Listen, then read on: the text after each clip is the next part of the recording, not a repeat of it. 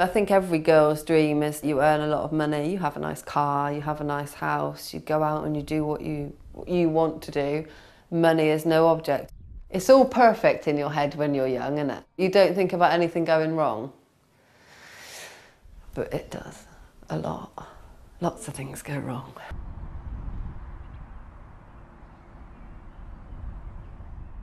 You've got the village green, which are the private houses, and then you've got our part of the village, which is the council area. You can tell the difference. Every penny kind of is accounted for in this house, which sucks slightly, but you know, that's the way that we have to live, unfortunately. You do sit and think, you know, I wish I could give the kids more, I wish we could do more, I wish, you know, but it's life and you've got to deal with it. It's not like I'm getting given all this money and I'm going out and I'm having a wicked time. You know, I'm out like every weekend and in lovely posh clothes and got a big fancy car and stuff like that. I've got nothing.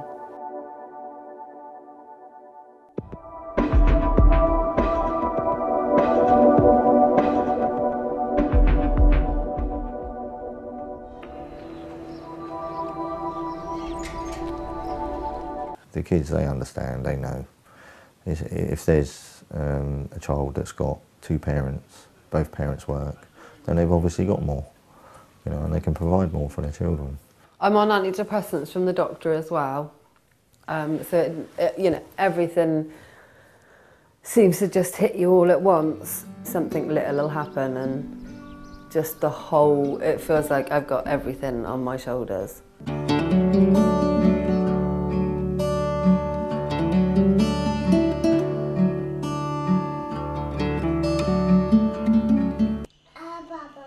And I knew that I couldn't possibly work and look after the both of them on my own, so I had to go down the benefit route.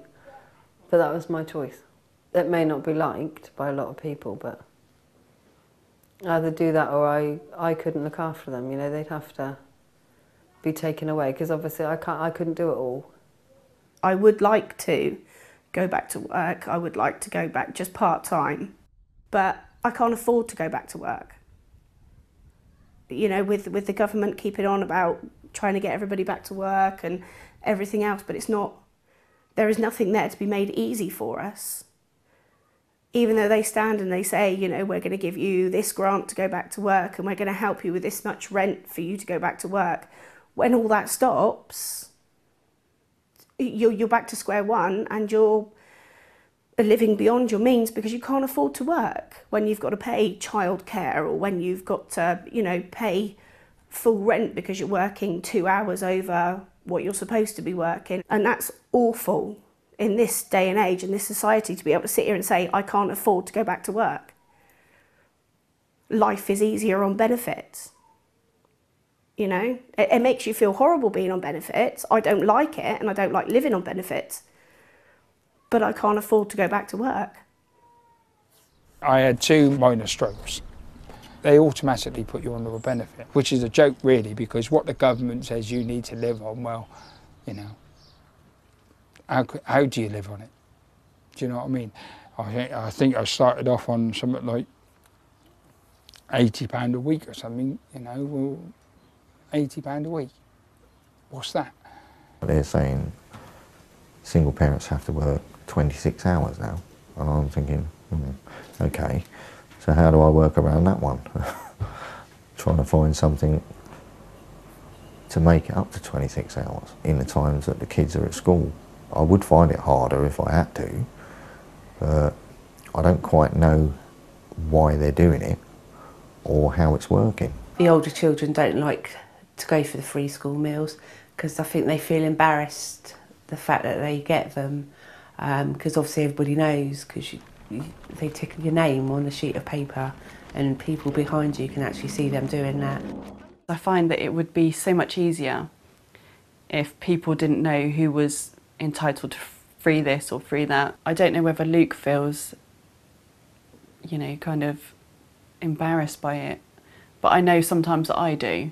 Apparently because I get working tax credits, I'm not entitled to free school dinners.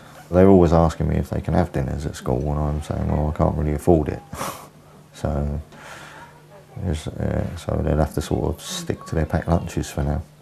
They look at it like, well, they've just had steak and kidney pie and mashed potatoes and peas, and then they have jam roly-poly with custard, and they get, I suppose it sort of ticks over in their mind a bit. Because they're eating their sandwiches and they're looking at that thinking, I think every child should have a hot meal, especially on a cold day.